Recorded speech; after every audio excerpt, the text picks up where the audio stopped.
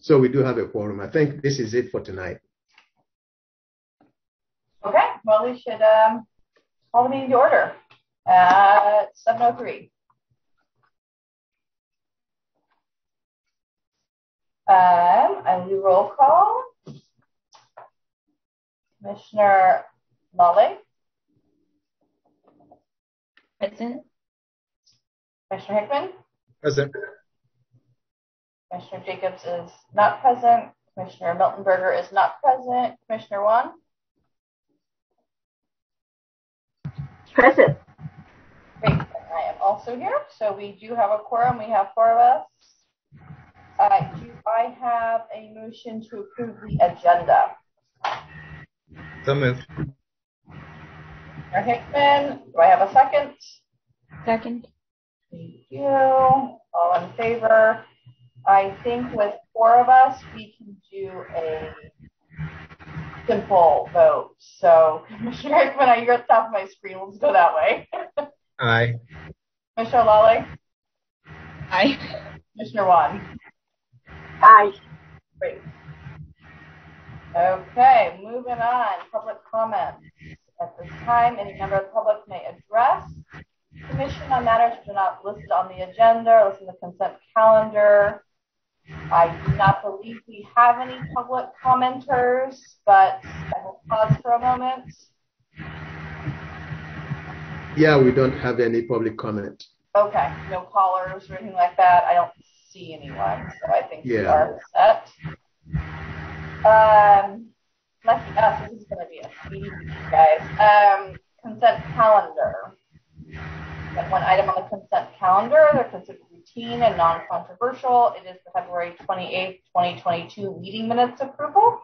Does anyone have any comments, or would anyone like to make a motion on the minutes from February? Seeking a motion. Do we need a motion for the consent calendar, or do we just? Yes, we need a motion. We have to do a motion for the consent. I move that we accept the consent calendar.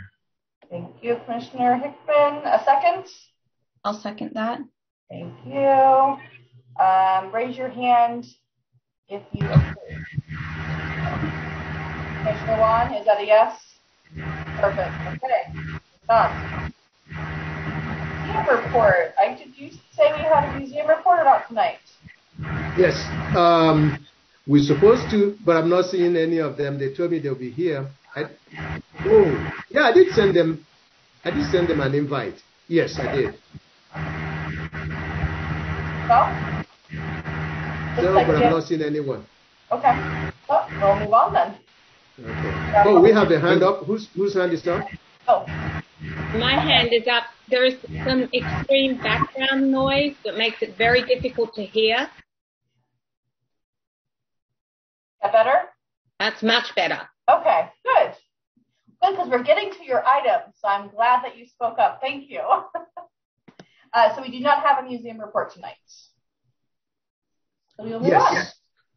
So we had public meeting item A, 630 D Street, which is a planning application for a design review and a demolition to allow a 445 square foot addition to the existing 860 square foot home. It is a contributor to the Old North Davis neighborhood. We're being asked to hold a public meeting and take the following 3 actions, which is to, I will list the actions and then we can go back and have a presentation and discussion. We're being asked to concur and recommend to the Planning Commission that the proposed project is categorically exempt from further environmental review pursuant to CEQA guidelines section 15301A as an interior or exterior alteration of an existing facility. We're being asked to recommend that the Commission approve demolition number 1-2 subject to findings and conditions contained in attachment number 1 of this report, including any modifications to the conditions the HRMC might make. And finally, we're being asked to provide advisory review and input on the proposed project relative to the demolition, the project's design compatibility with the designated historical resource within 300 feet, which are 3 resources, 602, 616, and 648 D Street, and compliance with the downtown design guidelines, including the Secretary of Interior's SOI standards for rehabilitation. So this is a Tier 3 design review, so the Planning Commission is the final decision body in the proposed project. We are being asked to look at it from a CEQA standpoint and the demolition standpoint. So, Elma, did you want to tell us a little about your project? Yes, I would like to. This is an existing 860 square foot home, of which there are, I think, I haven't totally counted all of them, but I think there's 5 or 6 that are basically exactly the same. And I know of 3 that have not had any extensive remodel and 2 that have had. It's a single family home, and it's going to remain a single family home. And as you might realize, 860 square feet for today's family living isn't going to be terribly workable. So the plan was to add square footage without it sort of overtaking the existing front elevation of the home. So I was able to rework the existing interior to enlarge both of the existing bedrooms, and I removed the bathroom from that plan.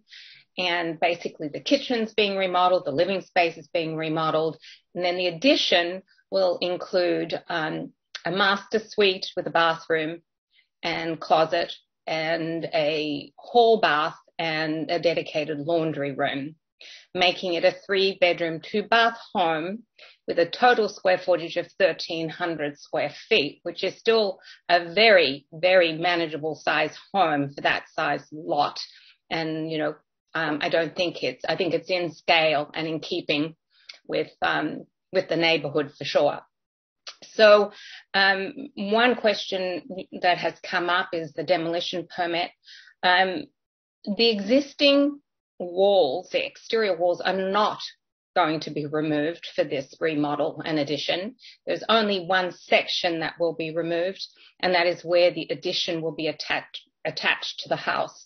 And it really only comprises about 23.5 feet, because there is, a pop out at the back, and it's also a setback at the front. And so with the perimeter being 114 square feet existing, because the non-compliant square footage at the back of the house that has to be removed due to the resale inspection is actually not existing exterior walls. It was a porch that has just been enclosed. So the existing back wall is going to survive this remodel as well. So of the 114 square feet, only about 23.5 to 24 square feet is actually going to be removed to do the addition. And I'm not sure exactly how the calculations work to come up with that 25%, but that is something that I would still like to look at. And then as far as the 445 square foot addition, I understand that it's a large addition in relationship to the existing square footage, but I think it makes for a very livable small family home downtown. And we certainly I did strive to keep it in character.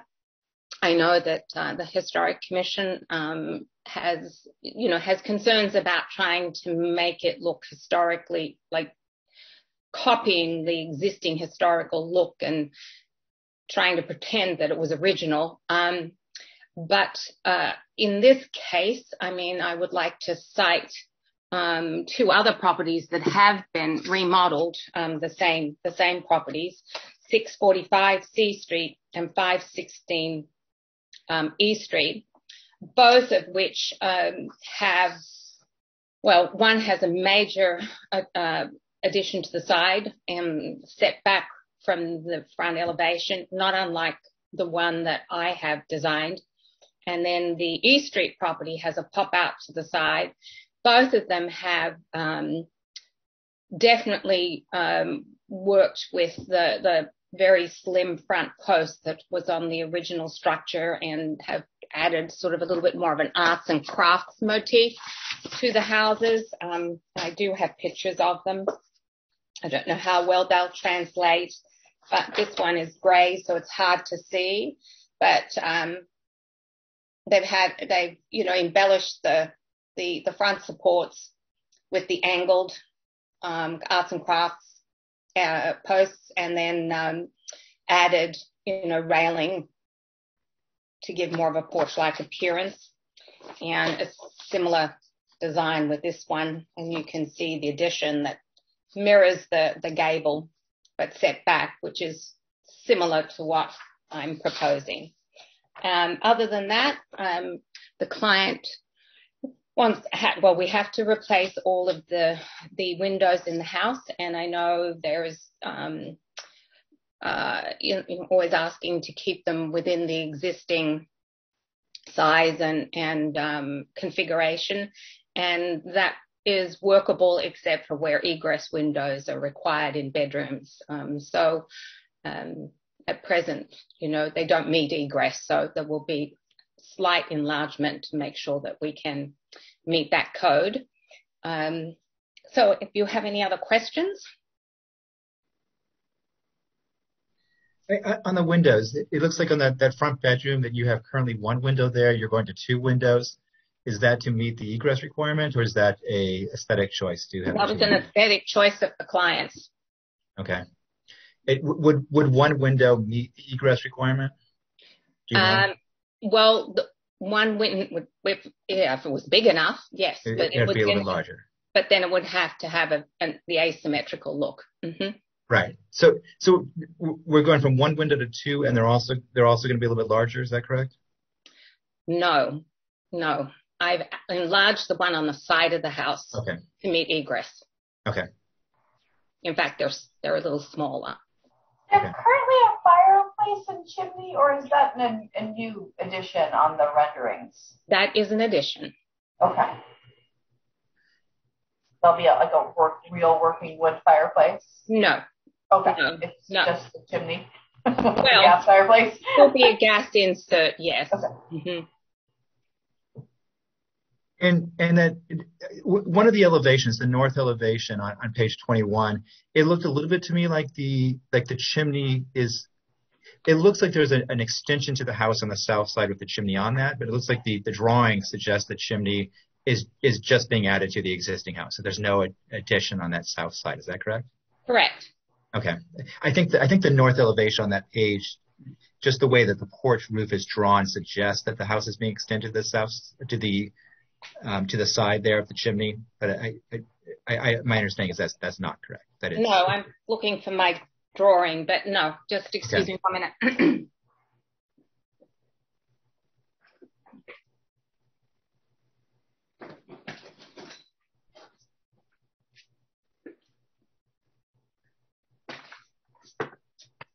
Sorry, I don't know where it is right now in the packet. There is no extension to the south side. I think it's just the way that the drawing is done. Yeah, I think it's the rendering as well. I mean, it threw me off, so I just wanted to. Yeah, so the extension is purely a rectangle that is attached to the north side, sitting back 16 feet, and then it extends 2 feet beyond the back. And that is purely so that we can get the roof lines to connect nicely. Mm-hmm.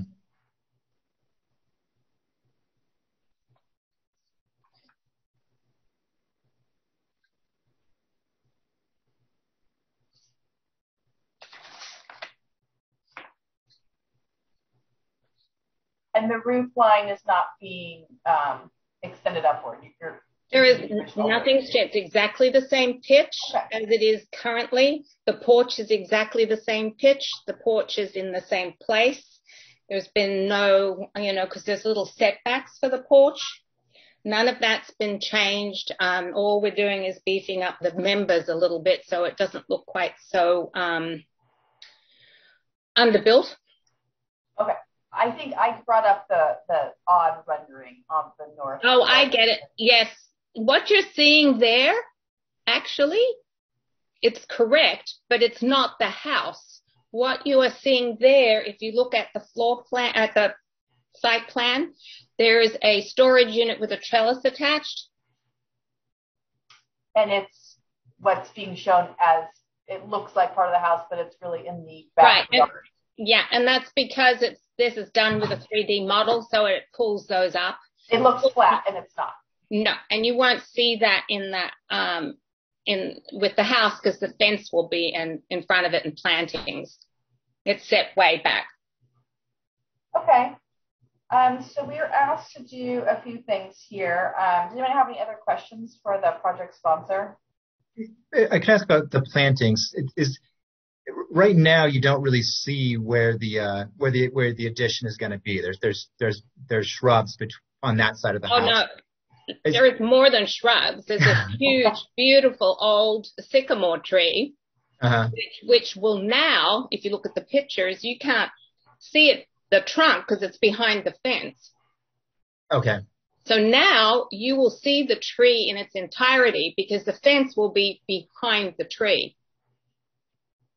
And where is the addition going to be in reference to the tree?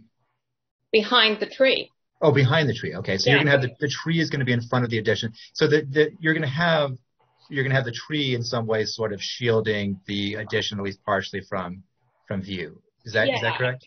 Yeah. Okay. If you look at the site plan, I think the tree is drawn on that. Can you find the site plan? Yeah. Okay, I see it. It's not real prominent. I see it there. Oh, hang on a second. I can't. All your member stuff's there. Yeah, it's on the site plan, and it's a very, very large tree. Mm-hmm. Yeah, it's not very. It's right. Well, you can't see my arrow, but yes, it's right in front of it. That distance, that setback is actually predetermined by that tree to make sure we have enough clearance behind that tree. Because right now it's sort of hidden. And the fence, though, is going to come down. Is the fence going to come down? Well, the fence is going to be repaired and taken care of. The fence there's going to be a fence, but the fence will be from the side of the house to the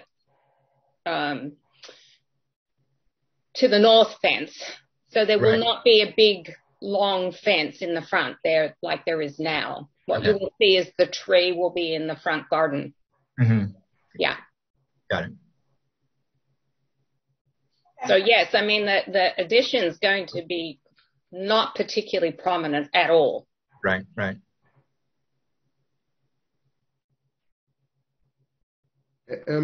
How far is the this wall from the tree trunk here?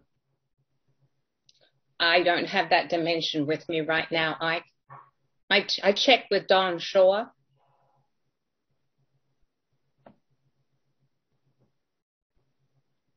I can get that for you if it's necessary. If we end up going to the planning commission, that question is going to come up, based on typical concerns for tree health. Mm-hmm. Yeah, that's why I asked Don. I just don't remember what he said. It's in my notes somewhere. I mean, I did this months ago. We're not the tree commission, so tonight not necessary. I will make sure I have that.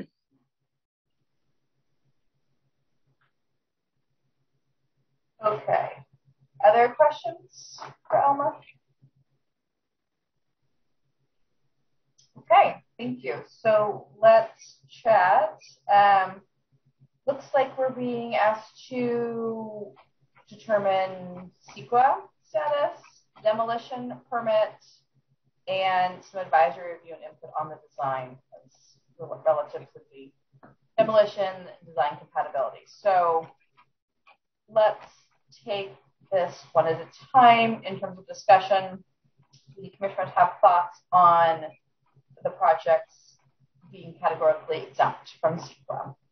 Is that something we concur with? Commissioner Hickman, you have a thought? No, I don't think I have any thoughts on that. I mean, I noted that the Old North neighborhood gave considerable support to this, and I think that means a lot to me. I think the changes that are being made to the porch are aesthetically beneficial. I think replacing those little skinny columns.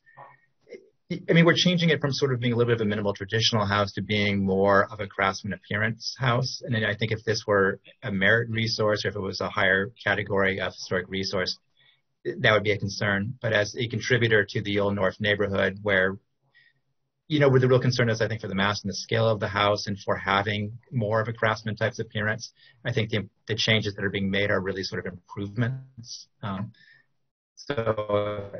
Yeah, I would say I'm in support of the project, and I would favor saying that it should be categorically exempt from further environmental review. Commissioner Wale or Juan, any other comments on the CEQA status? No? Okay. I was thinking the same thing, just because it's not taking away from anything, and it seems like a big increase on the functionality as well. And it does look like it would still kind of fit into that neighborhood just based off of what I know of the area. Okay, thank you. Demolition permits. Any modifications? Do we agree with the findings and conditions contained in attachment number 1? And would you include any additional modifications or conditions? Can I make a couple of statements about that before you take any formal action? Before I go, let's see who is on the participation side. If it's anyone from the museum, can we ask the person on the attendee side to identify whether they are here from the museum?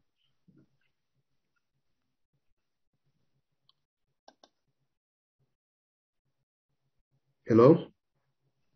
I think that person is muted still. JT. Oh, JT. I thought asked to unmute. Okay. Maybe they're just participating and not. Okay. Or maybe they're trying to unmute and I'm clicking to unmute them at the same time. JT, can you hear us?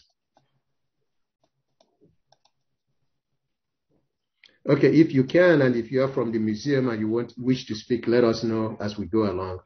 Let me make a couple of observations about the demolition. The applicant has consistently questioned the demolition. I haven't seen any exhibit. Typically, the applicant would provide an exhibit to show that less than 25% of the exterior wall is being removed. My understanding from my co-workers, colleagues who have reviewed this, Eric Lee and Tom, is that this involves more than 25% and therefore requires a demolition. And she's also saying that tonight. In the event she provides exhibit that proves that the exterior walls being removed is less than 25%. Do the commission, as part of your consideration, do you wish to have that being factored in, whereby we didn't have to, because the only reason this is escalated to the planning commission, actually there are two reasons. One is the demolition, and one is when you add more than 25%, more than 40% of the existing floor area ratio, then the code requires us to go to planning commission. But from the standpoint of the demolition, if that isn't a consideration, then we can be looking at one factor why it should go to the planning commission. But maybe factor that in when you make your recommendation in the event that she provides evidence that less than 25% of the wall is being removed, that the decision of the commission on the demolition is final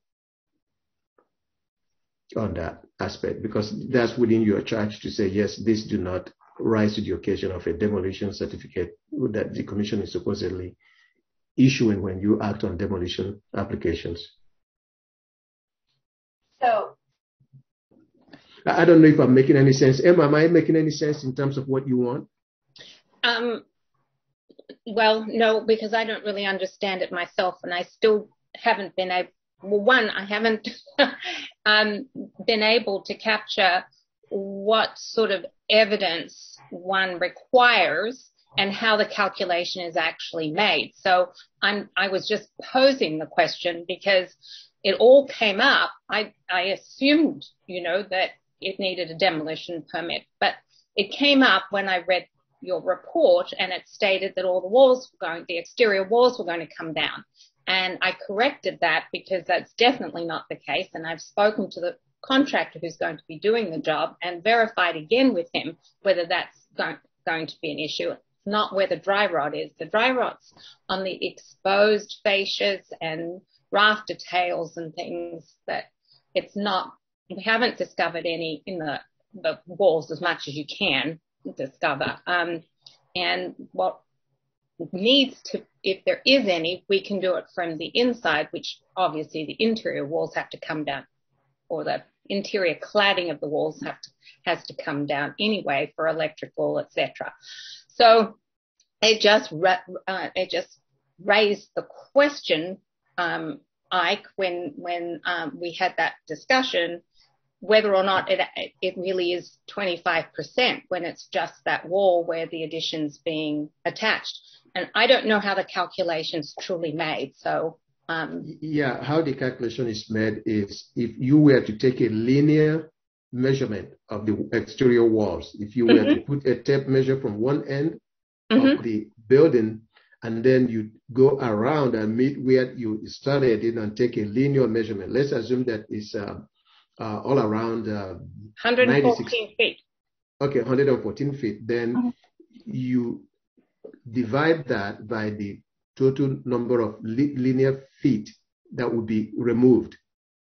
And that's how you get your percentage. So if you say, for instance, before you said it was 27, so if it's 114 feet and you divide it by, if it's 27 feet divided by 114, then that gives you your percentage. Then you today mentioned that it's no longer 27 feet, that it's going to be. 27 feet is the actual size of the addition. So when you look at how it attaches to the existing structure, 2 feet out the back, you subtract that, and then you can see where it's the part that's attached to the house is less than the overall of the front. It's about 23 and a half feet. Yeah, that's what I'm saying. It looks to me like it's approximately 24 feet, which is less than 25 feet.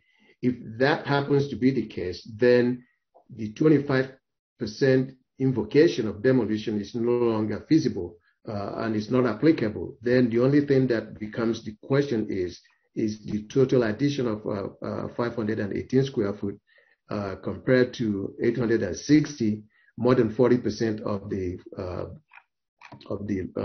gross floor area. And the answer is yes, based on the city code. Then that design review is a separate action that is required. And I'm just trying to see if I included the code section, but I don't think I included it in the planning in this process. So that requirement requires a separate design review. And what I'm not quite sure is if the planning commission is to act on that design review, or whether it is simply a matter of staff action. And right. in that regard, then we still have an issue, because we presume that this meeting is going to be just a meeting, and then we go through the planning commission and then do the actual notification. But we didn't do any notification for this process because we were assuming we are going to planning commission. The HRMC can take action tonight, recognizing that there might be the potential for not going to planning commission. That's all I was trying to allude to. Right, and I appreciate that's the case.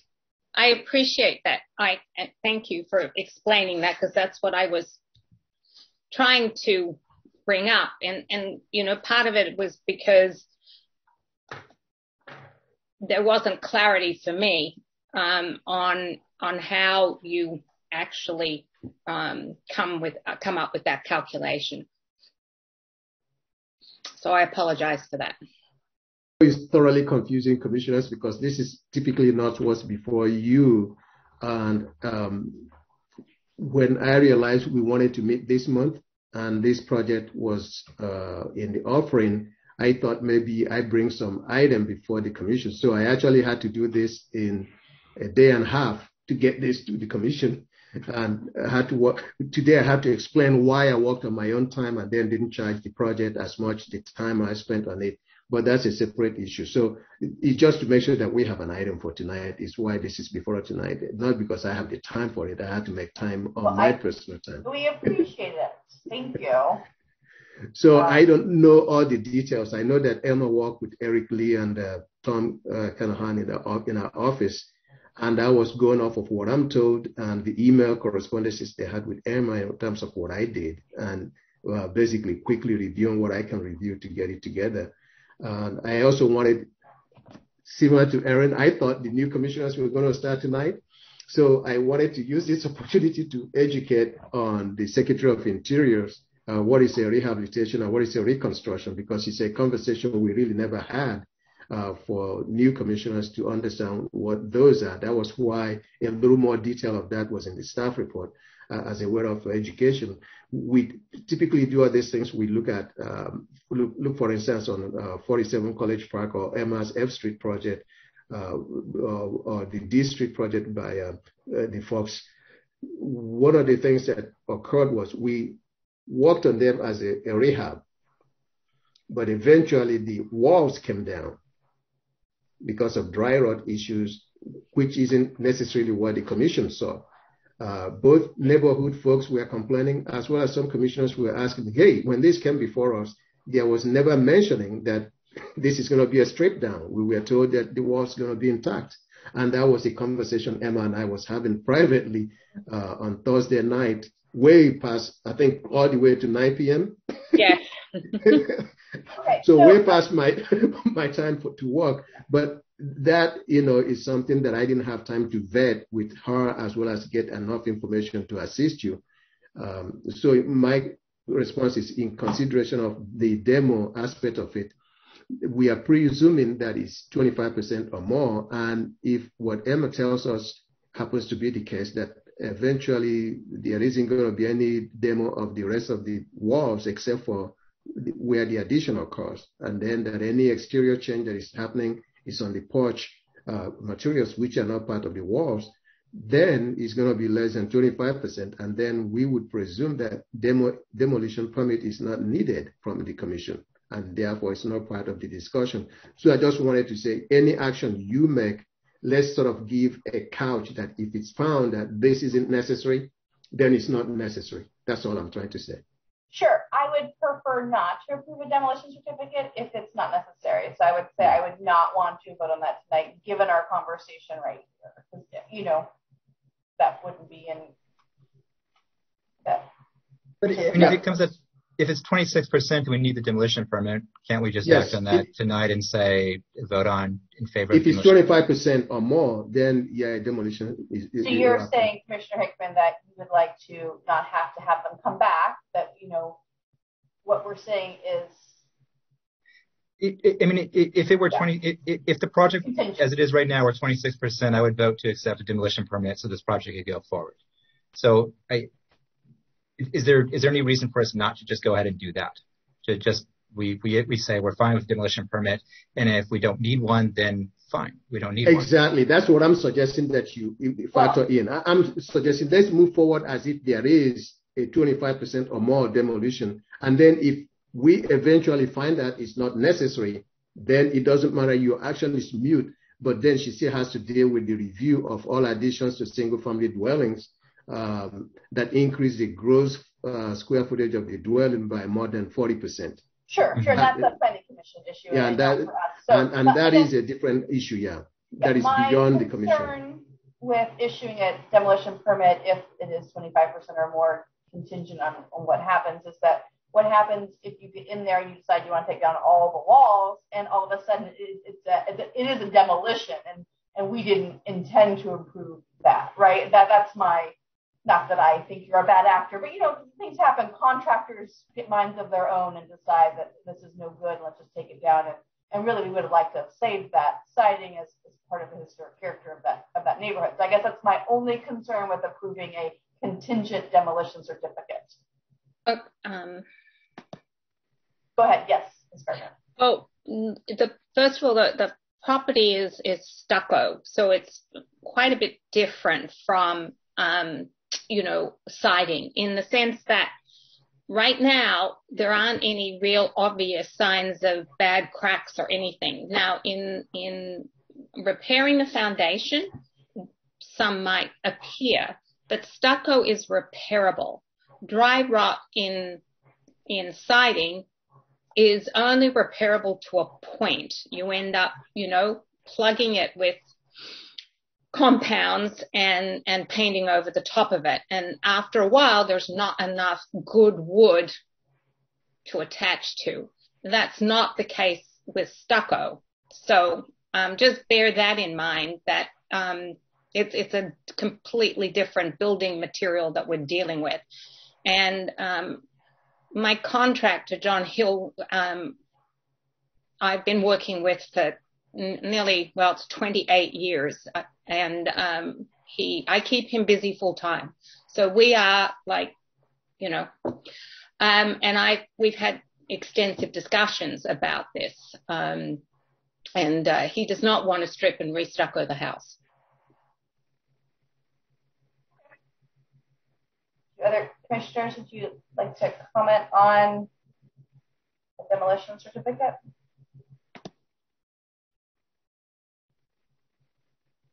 Okay. Let's move on down. Well,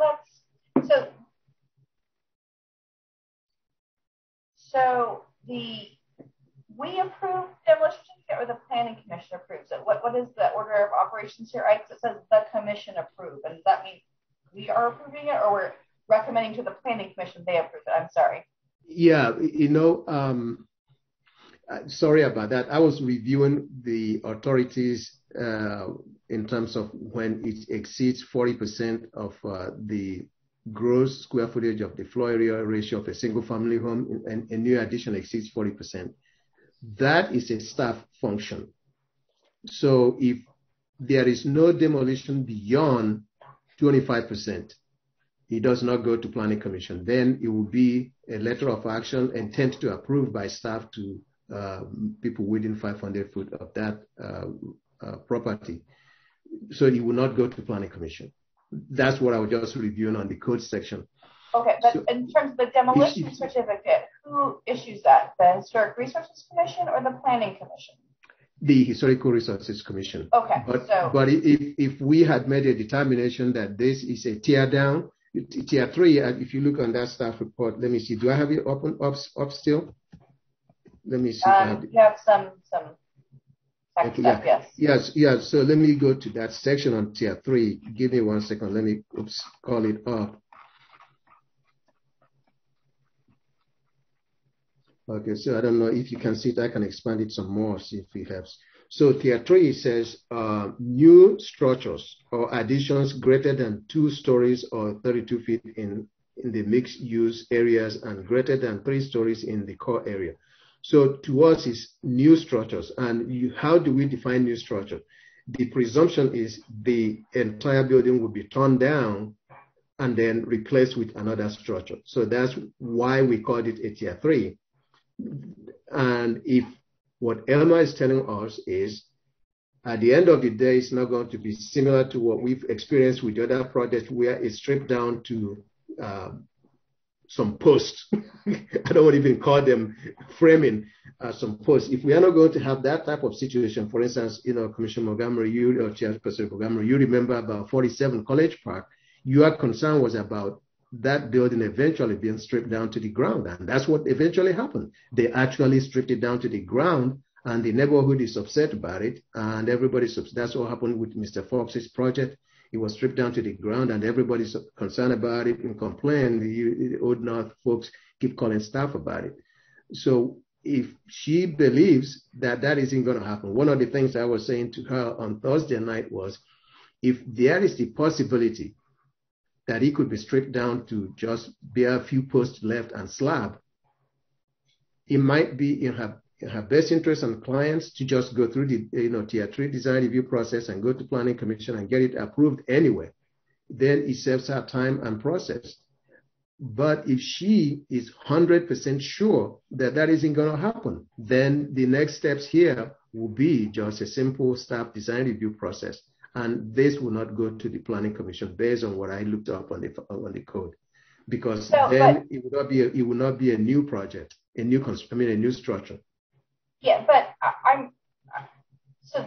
but if it does require a demolition certificate, it would go to the Planning Commission under the projects that include the proposed demolition. I'm just saying. Yeah, I'm sorry, maybe I wasn't quite clear. If it's not a total new construction, no, the HRMC is the final decision maker. The only reason it will ever go to Planning Commission is if there is the presumption, which is what we had, that this thing is going to be, at the end of the day, a tear down and a new structure. That's the reason it's a tier 3. And that's why I think it's the 1, 2, 3. Yeah, the third bullet point, new structures. That's the only reason. Is the fourth bullet point about the demolition? I don't understand where that's not applicable to this. Yeah, it's a project that include. Yeah, it's a project that include proposed demolition of primary buildings 45 years of age and older. That's another reason. Yes, you're right. That it goes to Planning Commission. Maybe the 40% is a staff decision, but I'm just saying if we approve a demolition certificate, which gives her the ability to demolish the building.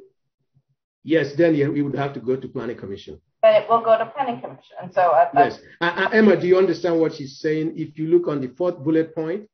Yes. Projects that include proposed demolition of primary buildings 45 years of age or older is a tier 3. And I believe that's what Eric and Tom was actually saying, and I didn't even think of that. That's what they were saying, that was the basis for their decision. I thought the basis for their decision was it's going to be stripped down and then a new structure goes up. But that and the fact that bullet point number 4 calls for Planning Commission action are the two reasons they determined that it's going to go to the Planning Commission. I don't even understand what projects that include the proposed demolition of primary buildings 45 years of age and older. So building is that age, and correct. More than 25% of the walls is the demolition. So if you say I'm not going to remove more than 25%, I don't need a demolition certificate. Right. Would be not part of that process, is what I am reading from this. Am I wrong? No, you are absolutely right. If Emma, what the chairperson is saying is the commission has no role. If you are 100% certain that it's going to be less than 25%, then there is no demolition. Therefore, the commission should not be acting in any form on the demolition. They could only be providing advisory input on the remodeling that is going to occur, the addition side of it, to say that it's appropriate remodeling or it's not appropriate remodeling. But then they would not be acting, period, on the demolition, and that's an appropriate call. If you really believe that your project doesn't involve any form of demolition, that less than 25% is what's going to be removed of the exterior wall, then she is accurate. This commission, based on the code section we just read, has no reason to act on the demolition because there is no demolition, period. Okay. You always come back to us if your plan changes, I suppose, and say, actually, I'm going to remove 29%, and so I need demolition certificate, and then we will discuss it briefly and move on. Okay. Well, I guess the only thing is that I need, obviously to clarify this, that it's all been calculated correctly. That's all, because, we're doing math off a little small set of plans. I'm, punching it into my phone. So I want to clarify that before, obviously. I guess all it would mean is that would this have to come back before a meeting, or could it be?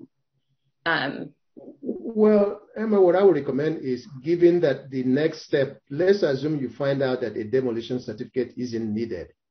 The next step would have been staff action instead of Planning Commission action. So it probably would behoove you, this is just my off-the-cuff thinking here, behoove you to postpone tonight's action. And then if you find out that indeed it's less than 25%, then we come to the HRMC with a final decision. That means both staff action and HRMC will cumulatively, we send a letter of intent to approve, inviting people to show up at HRMC at the next HRMC meeting. At the end of that meeting, that will be end of comment period. Anyone who wishes to appeal the decision of the department to approve your addition then can do so. You just have it concluded at that night, so we will write a letter inviting folks saying, hey, provide us your comments, but your last day to provide your comment is on the 18th of April when the commission meets. And on that date, if you didn't provide it, April 19th, you would have to appeal the decision to approve it.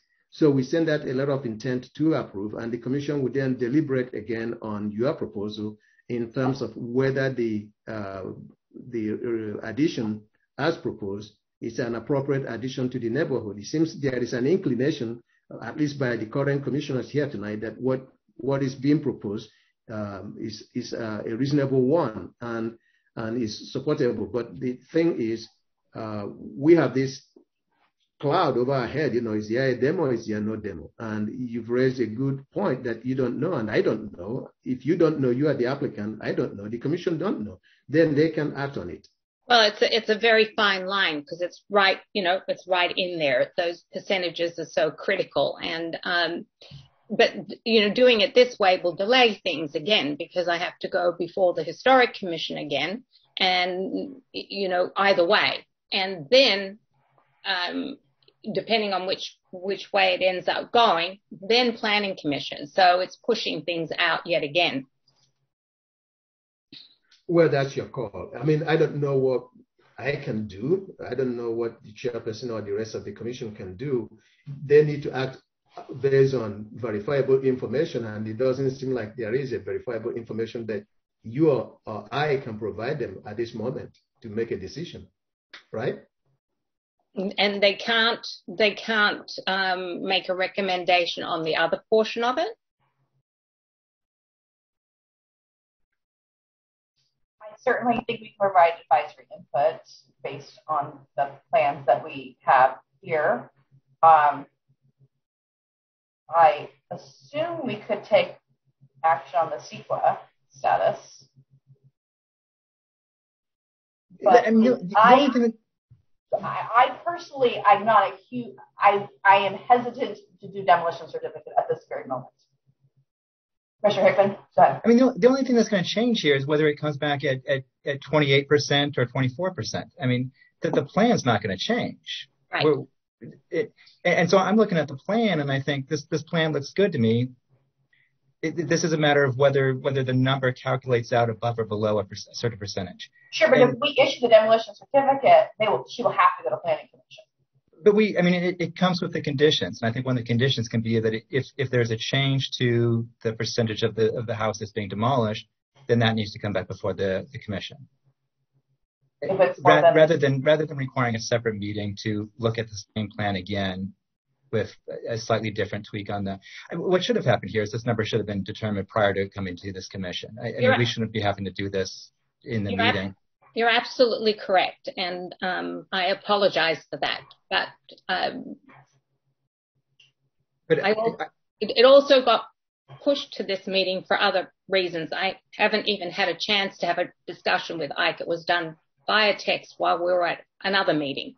So, I mean, it's yes, I have some responsibility in it, but also, as Ike mentioned, there's been very few days between when he first circulated the report and I noticed this situation and brought it to his attention. I mean, I also think that if we've seen the plan, we could vote on the plan, and we do have the ability to put those conditions in there. And I think we make one of the conditions that if there is a change in the plan for the amount of demolition from what we are seeing, then it comes back before the commission. And if it calculates out at slightly above 25 or slightly below, that's not a big concern for me. I would be supportive of adding that as a condition, that if it's greater than 23.5 feet, let's just round up and call it 24 feet. Well, what I would suggest in terms, if you want to add a condition, we go with the code. The code says a demolition is when it's 25% or more. So if there is a exterior wall removal of 25% or more, well, that just gives them the demolition permit. They can do whatever they want, though. So Commissioner Hickman is saying, I don't understand that it does. Yeah. It's a percentage, regardless. I don't understand that. And I mean, the 25% is 25% anywhere in the house. In this case, it's not on the front facade. I mean, it's on the side of the house that's behind a tree. So I'm not particularly concerned about the demolition that's occurring there. I hear your concern. We've seen this with other properties where we give a demolition permit because we think it's going to be a very small project, then it turns into a great bigger project. I think there's a way that the contractor takes it and they have a permit and they do it. I get that's their job. Like, I'm not faulting them. That's their job. Sometimes they open up the walls and they find dry rot, and like their understanding of the condition changes, and then they have to do more. And what we're hearing here is this is a different type of building with stucco, and it doesn't require that same level of removal if there is dry rot, or you don't change the outside of the building the same way. I would favor issuing a demolition permit here and moving this project forward rather than requiring it to come back, but I'm not the only vote on this.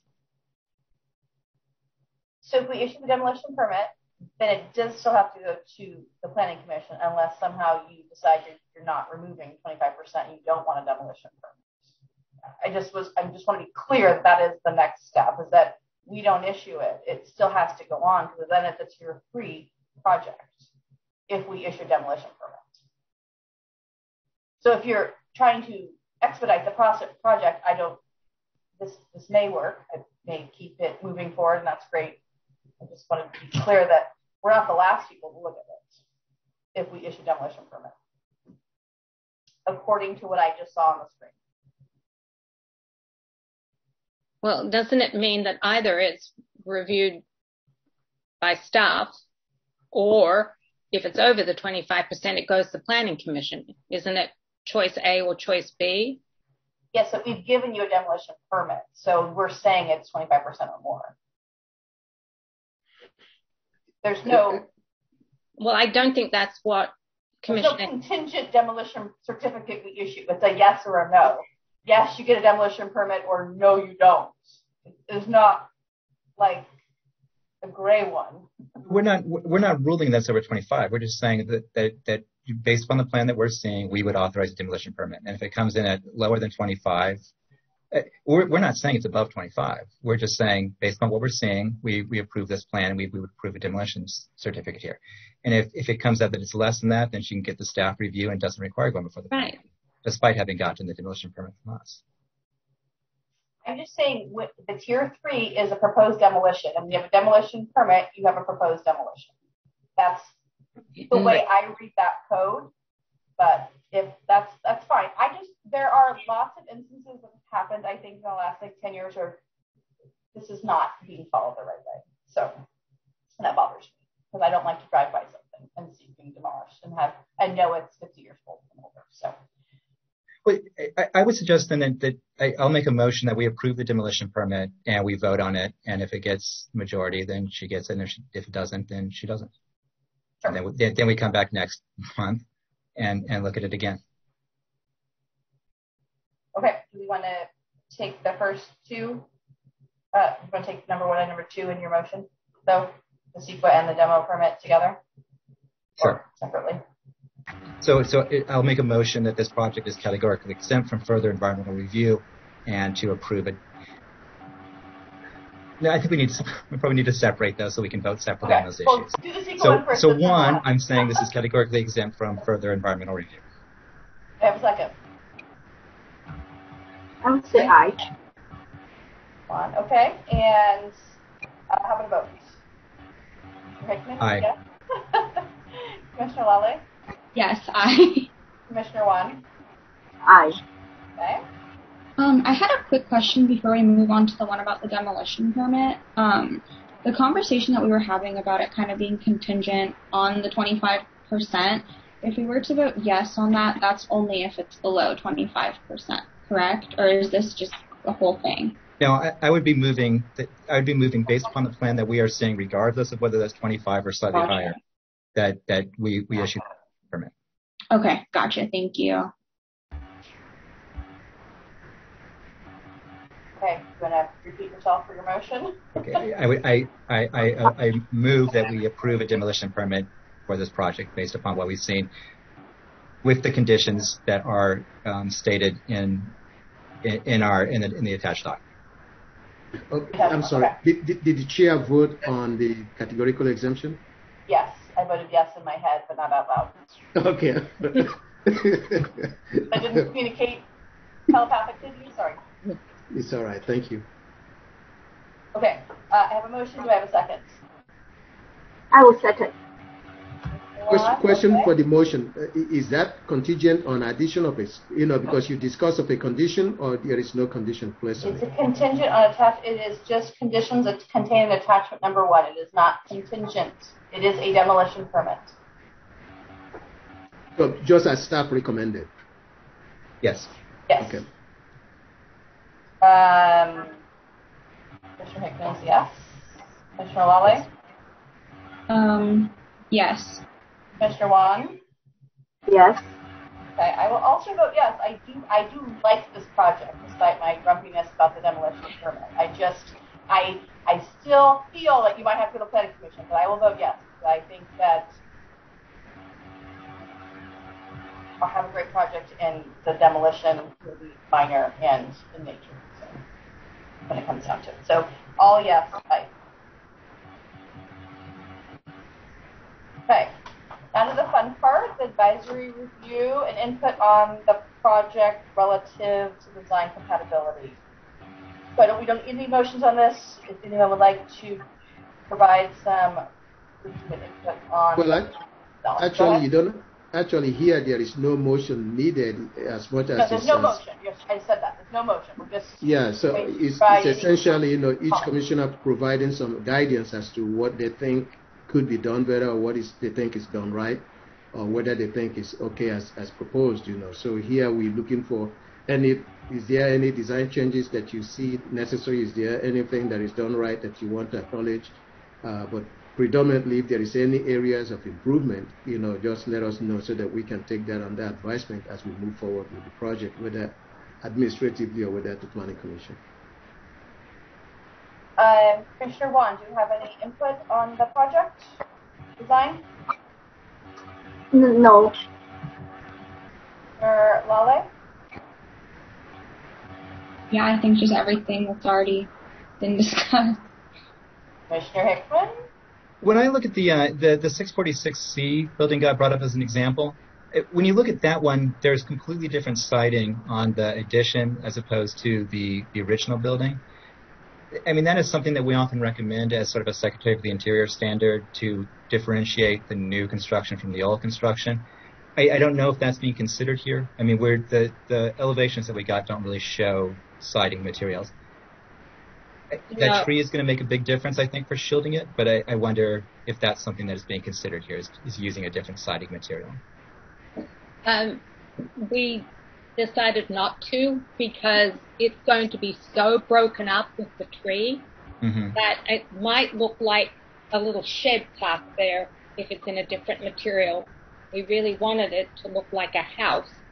And if any of you have time to drive by, the tree is massive. The trunk is, 6-7 feet.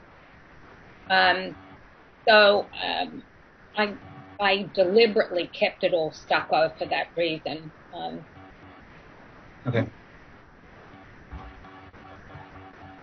Is this the house that currently has plywood on it? Yes. Okay, that's what I thought. I've walked by several times. And it has plywood on it because of the horrible security situation that arose on the property. So as soon as we can get through all of this, we are looking forward to removing the plywood. But the client has, most the plywood's off the front facade now, and there's a security system's been installed. My comments are in the same vein as that, we try to keep them that when someone can tell with some careful consideration that this is an addition and not part of the original structure. I do feel we do have DPR form for this. Really documented that this was an addition. In the future, hopefully not all records are lost. And, this will have documented. And no one will walk by and be confused from a future Historic Resources Commission meeting. It is a little bit arts and craftsy, and it is a pretty significant change from its current, from its historical nature, which was fairly minimalist. I get that with the addition and the addition of the arts and crafts of the porch. It becomes more like a house instead of a small, tiny bed. But the neighborhood is supportive, and I don't have any recommendations. So, noting my always trying to keep them distinct from each other. But I know you know that, so we don't have to talk about it anymore. Anyone else has any comments? Otherwise, we can close this and let Ella go on her way.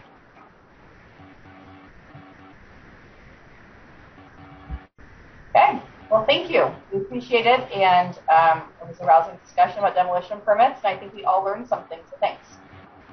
Well, thank you, Commissioners, for bearing with me. Thank you, Ike, for working through that situation, and we'll be talking soon to see where to take this. Thank you. Thank you. All right. Moving on, Ike, what's next? Give me 1 second.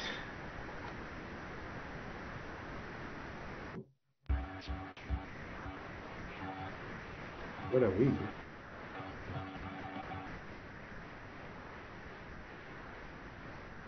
Whoops, we didn't do public comment. Oh. Comments.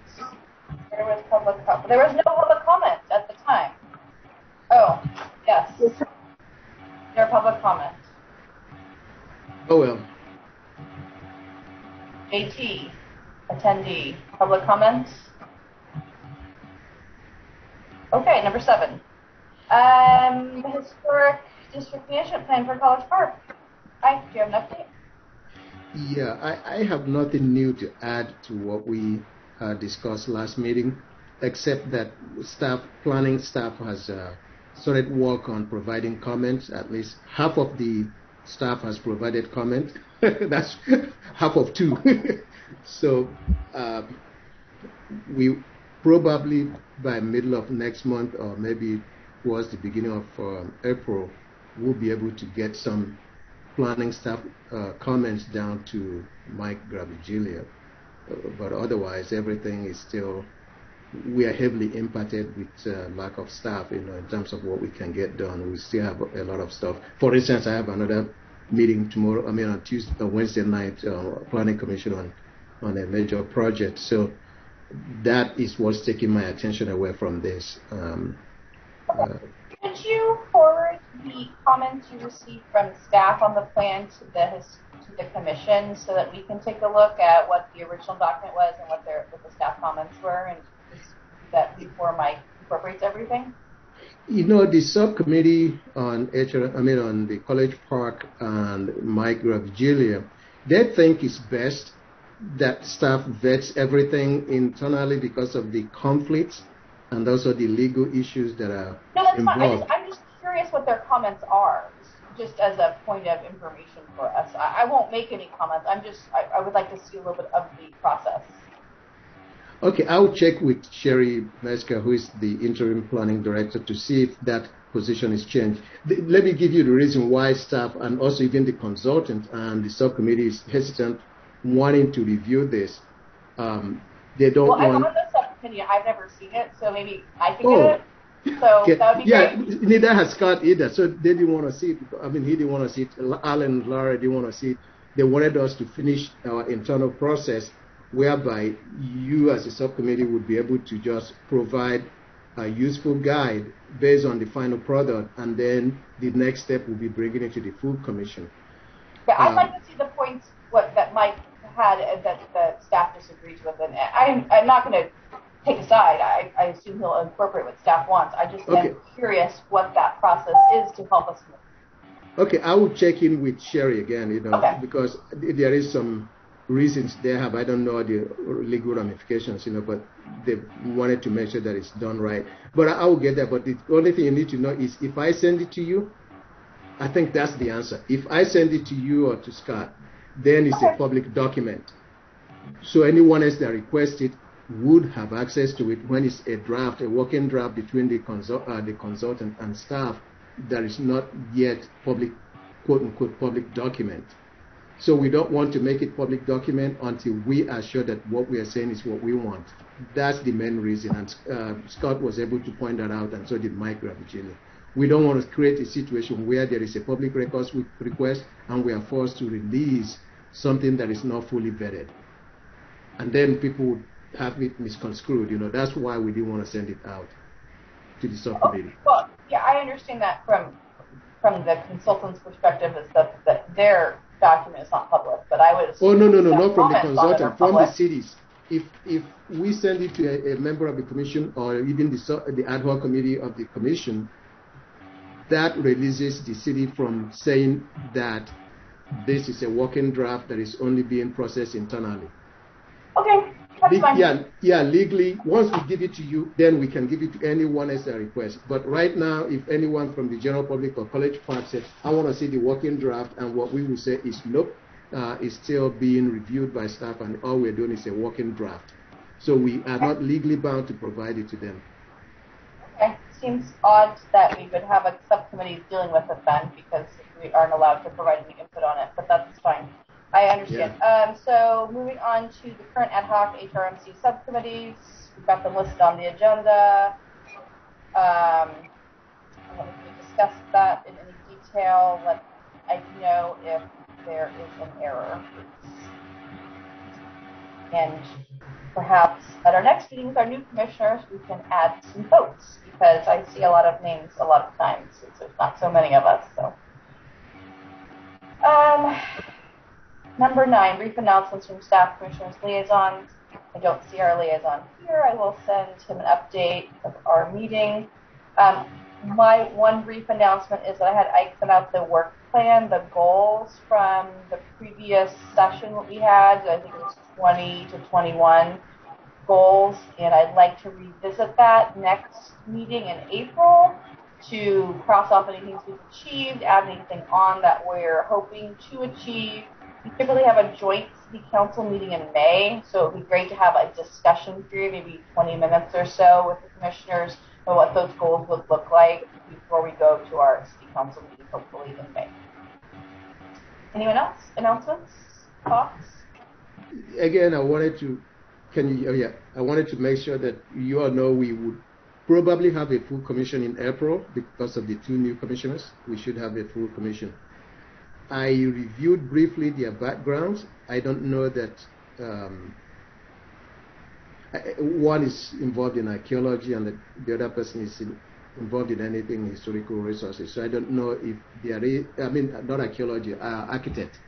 So I don't know if they would be of instant help to the commission or not.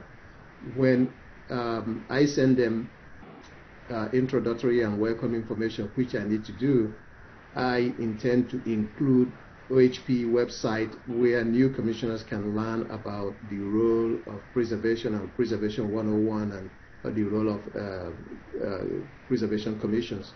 So I will send that link to them. If anyone else is interested in getting that, just flag me with an email, then I can copy that to you. I'm hoping that would give them a good refresher if they haven't done anything on their own as a background to know what historic preservation is all about. Yeah, sure. I think that's always useful for folks to look at it and click through. And so if you feel like, including, more than just the new commission, that'd be great. Yeah. No, I can send it to everyone. Okay, I will be able to send it to everyone if that's the desire. I know that there are some things, that is helpful from that OHP web link. Actually they have some certification things there, like 101s, where you learn a little bit about planning. Not planning, historic preservation, and you can get certification from them. That's great. Thank you. It's nice to provide some education to our new commissioners. I look forward to meeting them. I think they may have some background in at least the built environment.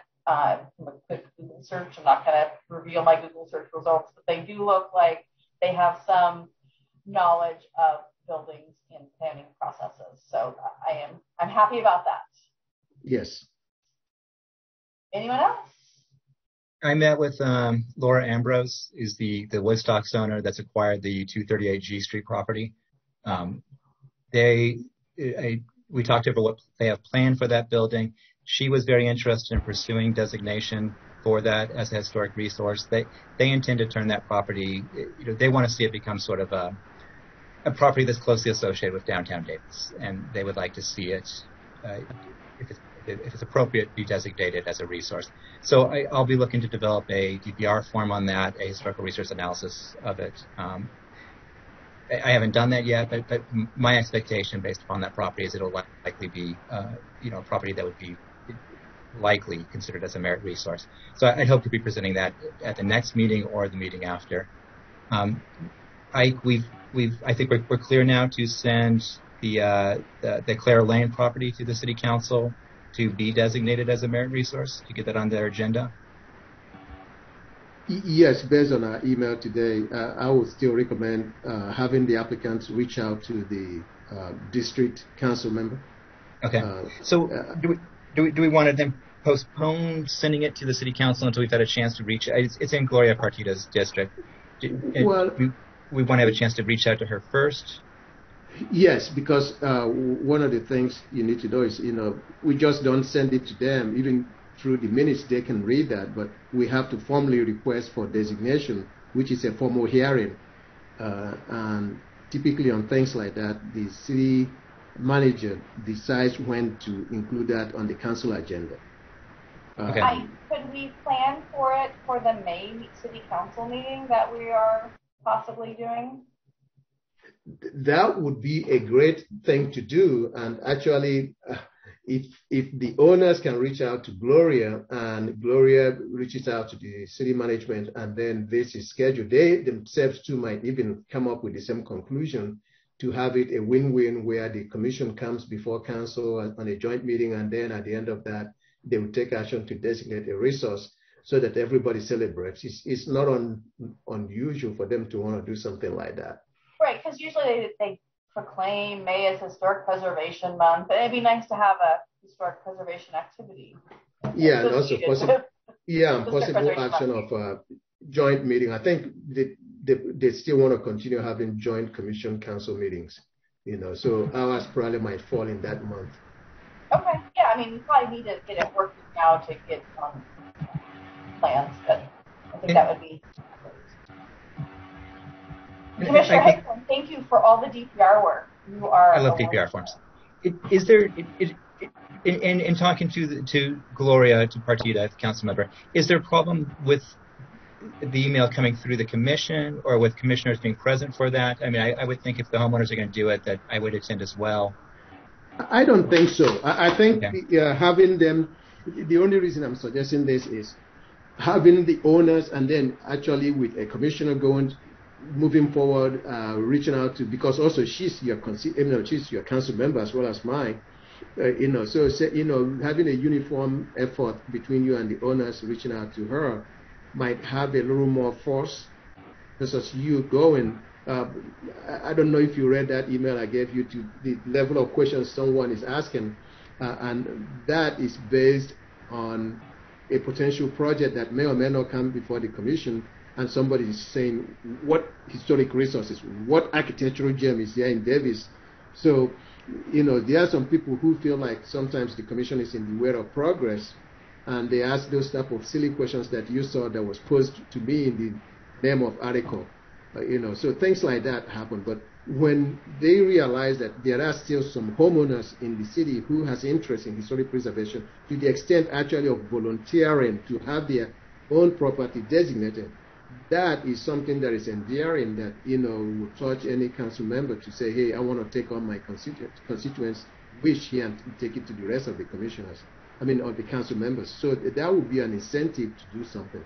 But if you go, they're going to see it as, oh, this commission is always wanting to do something, what gives, so you might get a little runaround. I'm not saying that that's the case, but I said that could possibly happen. Yeah, I mean, my only reason for wanting it to come through us is just that it puts less pressure on the homeowners to feel like they don't have to email the mayor themselves and invite her out there, that it can be coming through the city commission. And I'll reach out to the homeowners and see what they want to do, but I'm sure they're fine either way. Well, they did indicate, that the earlier the better. They did say it at the last meeting. I mean, they seemed very proactively minded, to want to have it designated at least as early as possible. It's just that it didn't occur to both of us to mention, hey, reach out to your council member. Mm-hmm. Okay, I will make that recommendation to them. Yeah.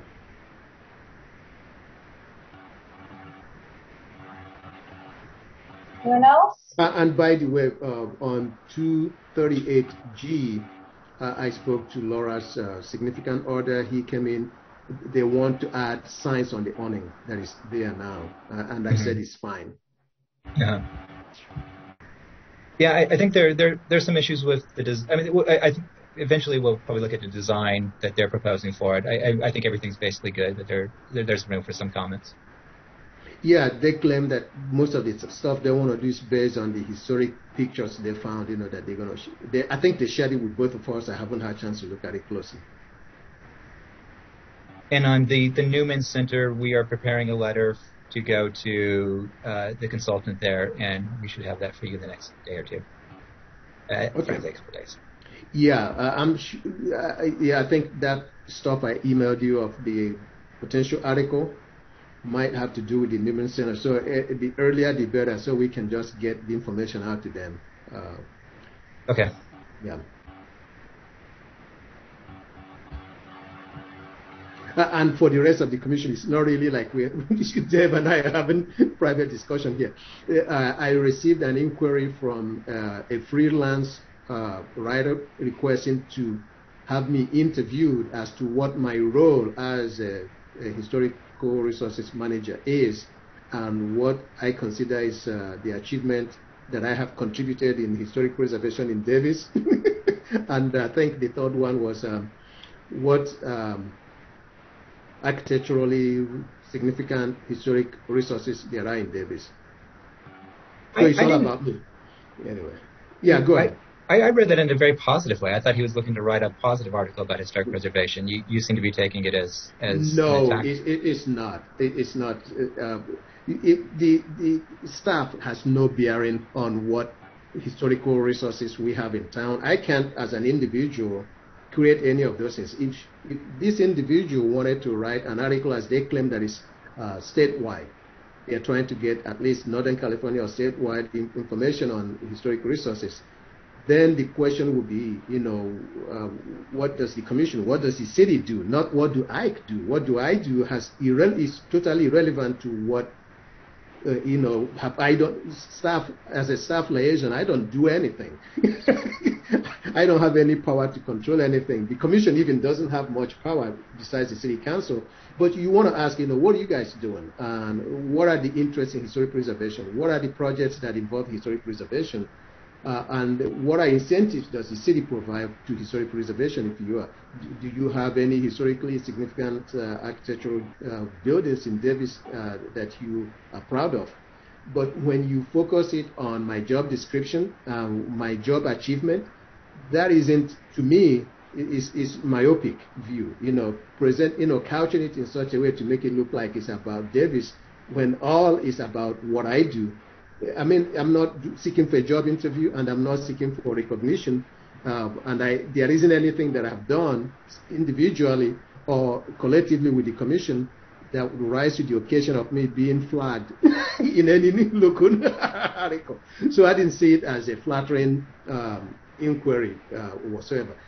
Dave, I'm telling you, I've been around this several times. When people get upset, they are always asking, what? Even some council members have asked me, when they didn't like, during the era of Dickinson, one of them stopped me, a then mayor stopped me and said, why do we have historic preservation?